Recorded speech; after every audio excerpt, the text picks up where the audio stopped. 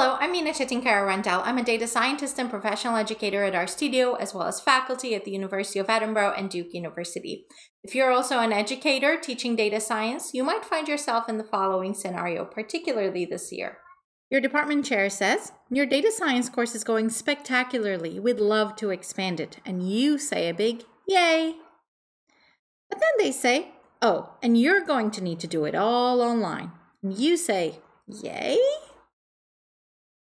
And they follow up with, and we can't provide any additional support. You get the same number of TAs as before. And you start thinking to yourself, am I supposed to say yay? As enrollments in statistics and data science courses grow, and as these courses become more and more computational, educators are faced with an interesting challenge, providing timely and meaningful feedback, particularly with online delivery of courses. I'm sure we all agree that feedback should be meaningful, but traditionally, meaningful, helpful, constructive feedback requires human effort and can take a significant amount of time for large courses, especially if they're under-resourced, which, let's face it, they tend to be. Timeliness of feedback is just as important as meaningfulness. The longer time passes between when a student turns in an assignment and when they get feedback on it, the lower the utility of that feedback. For certain assignments, like an open-ended project, this trade-off is absolutely reasonable because it's really difficult, if not impossible, to replace human feedback with something else in such an assignment. But for others, there are alternatives. One such option is a learnr tutorial, and if you've ever used learnr before, the tutorial probably looked a little bit different than this, and that is just to say that with a little bit of CSS and theming, you can make your learnr tutorials look like whatever you like. I like starting my learnr tutorials with a bit of narrative, usually a little bit longer than this, about the data and the analysis we're going to work through, and introduce the students to the packages. And I like using the progressive reveal option so they have to deliberately click through the material. I also like providing some ready-to-run code at the beginning, so they don't need to start working on exercises right away, but they do need to start interacting with the document. Here they're working on a data set on Airbnb listings in Edinburgh, and the first thing we're asking them to do is to take a look at the variable names. It is not necessarily meaningful interactivity, but maybe it introduces them a little bit to the structure of a learnr tutorial and how to interact with it, and potentially also helps build a little bit of anticipation around what the result is going to look like when they hit run code, as opposed to providing them with a static document where the code output is already provided. But really where a learnr tutorial shines are these coding exercises, where the students can try out some code, submit their answer, and you can provide custom feedback to them. So the first exercise here says, how many Airbnb listings are included in this data set? Let's imagine the student decided to look at the number of columns as opposed to the number of rows. The feedback that they're going to get sounds just like the type of thing I would say to them if I was working through the exercises with them and trying to nudge them in the right direction. It says, did you calculate the number of columns instead of number of rows? So you can write these very precise feedback based on your anticipation about the types of mistakes students can make. And obviously it's not possible to anticipate all possible mistakes. So what if a student chooses to try out some code that I didn't anticipate they might try out? For that, I like providing some canned feedback that's still constructive and still nudges them in the right direction, says something like, each observation is represented in one row. Can you remember which function we used to calculate the number of rows? And finally, let's get this question correct. I'm going to use the enrow function to do that. Let's run our code and submit our answer. You'll see that we got the green banner, which is great, but it doesn't just say correct, well done. It says a little bit more. So I like using the space for the message for the correct answers to give them a little bit more information about what's to come next. So I also like following on my coding exercises with some multiple choice exercises, something that allows the students to take the code output that they saw and put it in the context of the data set that they're working with, which is so important for teaching statistics and data science. So what does each row in the Airbnb data set represent? That's an individual Airbnb listing. And again, we can use the feedback to give them a little bit more information or something to think about. If you would like to see the code for this learnr tutorial, both in terms of creating the exercises and also the theme and the look, you can test drive it on RStudio Cloud, or you can view the code on GitHub, and I'll be providing links to all of this at the end of the talk. For now, I'd like to talk a little bit about writing effective exercises. So let's start with an exercise in mind. The 3 most expensive neighborhoods in terms of mean nightly price are Newtown, Old Town, and West End. Calculate the median number of reviews in these neighborhoods and arrange them in descending order. One option would be to provide no scaffolding whatsoever, so an entirely empty canvas for students to work with. And the thing about this is we've really not given them any direction in terms of how to get started. And instead what we've given them is this giant button that says solution. And it's so tempting to simply go, all right, let me take a look at the solution, copy it to my clipboard, paste it, run my code, and submit my answer, and lovely job, I got it right. But did I learn anything from this experience? Not really. This is not to say your students are all going to peek into the solution code, but I think one thing to keep in mind about providing no scaffolding whatsoever is that I think there are better venues for giving such exercises. So for assignments where the students already have to work in the RStudio IDE, either in an R Markdown document or in an R script, I think is a better venue for a more open-ended question where you provide no scaffolding whatsoever. Here we've given them no scaffolding, and we've also done something else where we've basically are doing this strict code checking business. So let's say that your student, with no scaffolding provided to them, actually decided to move the filter over here. They group by and summarize first, and then they filter. And if they run their code, they're going to get the exact same response, but their code is not marked as correct. Because with the gradethis code function, what is happening under the hood is that the gradethis package is checking the code your student wrote and the solution code you provided and looks for a one-to-one match. So it says that I expected you to call summarize where you called filter, give it another try. Sure, you might say that, no, this is exactly how I want my students to do things, but I think that's not really entirely fair, especially because they actually got the right answer. So the strict code checking with no scaffolding whatsoever can lead to situations where students get the right answer, but are not necessarily marked correct, if you will. Another option would be to provide a little bit of scaffolding, but here we're still doing the strict check. So here we've given them a really nice structure for how to write their code, and obviously we've made the exercise a lot easier for them, but that might be okay if this is one of the first few times they're seeing these multi-line dplyr chains. So these learnr tutorials are a great place to provide additional opportunities for kind of drill type exercises students can work through at the beginning when they are first introduced to a new topic.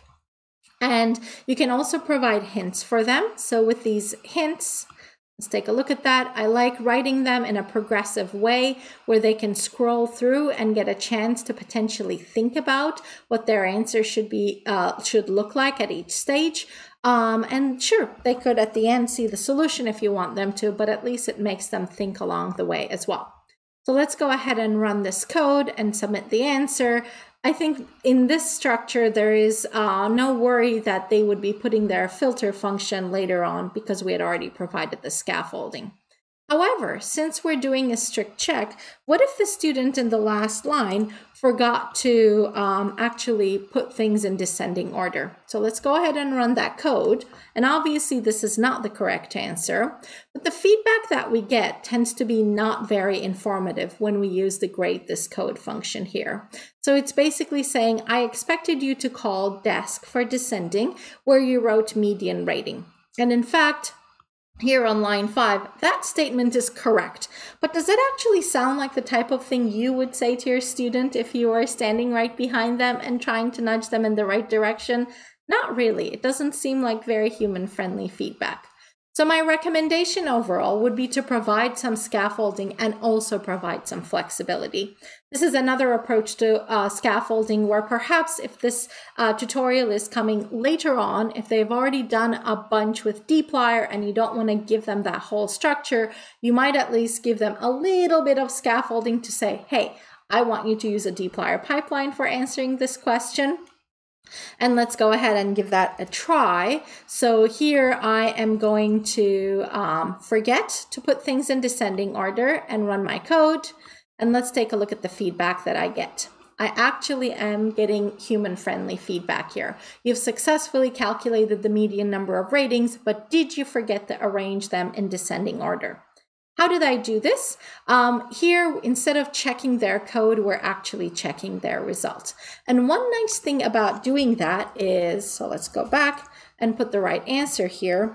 What if they made that one change where they were doing group by and summarize and then filter? To have them run the code and submit their answer. And in fact, this time it is marked as correct because again, we're checking the result and not the code. So what does this look like under the hood? It's a bit more to write these, the code checking if you're using the gradethis function, because you actually need to think about what are the various answers they might get and actually write some passive or fail if type statements. So here I have one passive statement that says if their result is this tibble in this particular order, we're going to say, yep, you did the right thing. But if they have put them in ascending order, then we're going to give them a specific message for that. Or if they have not ordered them at all, in which case the order will be the alphabetical order of the neighborhood, we're going to give them another message. And you can imagine stringing along as many of these as you think are relevant for the exercises you develop. And then probably you want to write a catch-all statement that's like, not quite, take a peek at the hints. If the students are making mistakes that you can't even anticipate when you write the tests, you can kind of leave the hints to take care of that. And if you use these tutorials over multiple semesters or multiple workshops, multiple learning or teaching engagements, you're probably going to learn about the various mistakes students make based on their questions, and then you might iteratively build these tests to capture more mistakes that they might make. So we've talked about writing these exercises. What about collecting data? learnr and gradethis alone don't have some facility to allow you to collect data from students. Specifically, the learnr package makes this possible, but it doesn't itself offer the functionality to do so. So for that, I use a different package called learnrhash, which hashes the student results and then allows you as the instructor to decode them. So a setting where I might use this is probably similar to this, where I give them a coding exercise first. It says make a histogram of the prices. So let's go ahead and actually do that. The data set is Airbnb. The variable is price. We're going to have them make a histogram. And here are the labels, X, whoops. Y and title, maybe something like this. They go ahead and run their code and they get some warnings and submit their answer. It says you got it right, and note that there are a couple of warnings. We'll get to those in a little bit because here our focus is a little bit different. So we follow this on with some multiple choice questions. Which of the following describes the shape of the distribution? It's right skewed and unimodal. And let's go ahead and pick another answer for the second question. This one happens to be incorrect. Okay. So when it comes time to submitting their answers, with the learnrhash package, students can generate a hash, which is going to look very cryptic to them, which is exactly what it's meant to do. They can select it and copy it. And then I like embedding directly into the learnr tutorial something like a Google form, or another form your institution might use, where the students can submit their information. If you're using something that directly your university uses, for example, this form could ask them to authenticate first if you want to make sure that who is answering the questions is actually who you think it is. And you can ask them to paste their hash that they generated here. And I also like using this form to collect some free-form information from the students as well. So a question phrased as, write about 1 or 2 questions you didn't get right initially, but were able to solve after a few tries. What was difficult about them? What did you ultimately learn? And let the students write some free-form answers and submit their results. On your end, what you're going to see is this hash that the students have submitted, and you'll be able to decode that and be able to take a look at their multiple choice questions and the answers they gave for those, and the exercises, that's the coding exercises, and the answers they gave for those as well. For summative feedback for grading, I usually tend to just mark the multiple choice questions, but you could choose to do both. These data are collected in a Google spreadsheet, so you can view the Google spreadsheet itself. I've pre-populated it with some mock student data. And what you can do is, using the Google Sheets 4 package, get that data and calculate the student scores by matching their answers to a key, and then also take a look at the free-form answers. I like taking a look at bigrams, for example, to see what are some concepts that were mentioned many times as being difficult for the students, so you might tailor your next lesson accordingly. Lastly, let's talk about distributing these at scale. One option, obviously, is to deploy these to something like Shiny Apps.io or another Shiny server from the RStudio IDE with push button deploy, just clicking on publish. It works out of the box, it's great, but something you might want to be careful about is that if you have a large class and a strict deadline, many students might try to access the tutorial at the same time. So you got to make sure that the parameters for your deployment are set up properly in order to be able to handle that. You might want to give it more memory, you might want to create more instances, and at some point, if you have a really large course and you expect students to be doing things at the same time, you may need to think about using one of the paid tiers of Shiny Apps.io, and that may or may not be feasible for your setting. So another option is to distribute them within a package. Here I'm going to give an example from the DSBox package, which accompanies the data science course in a box curriculum. And yes, I am saying that you can make an R package, and you might be new to doing that, so you can use this as a skeleton for doing so. But the nice thing is, really, what you want to focus on is that the tutorials go in the inst folder, in a subfolder called tutorials of the package. Inside that is a single folder for each one of the tutorials. This package happens to have 8 of them. And inside that is the R Markdown file where you developed your tutorial and any accompanying files that go along with it. Chances are you may not want to put this tutorial on CRAN. Maybe it's not for wide distribution, but you can ask your students to install it directly from GitHub, or if you're using something like RStudio Cloud, you can ask them to, you can pre-install it for them. And within the RStudio IDE, they will be ready to be launched soon as the students start that RStudio session. I usually tell my students, once you launch the tutorial, just make that tutorial pane, maximize it, and it looks just like they're interacting with it within the web browser.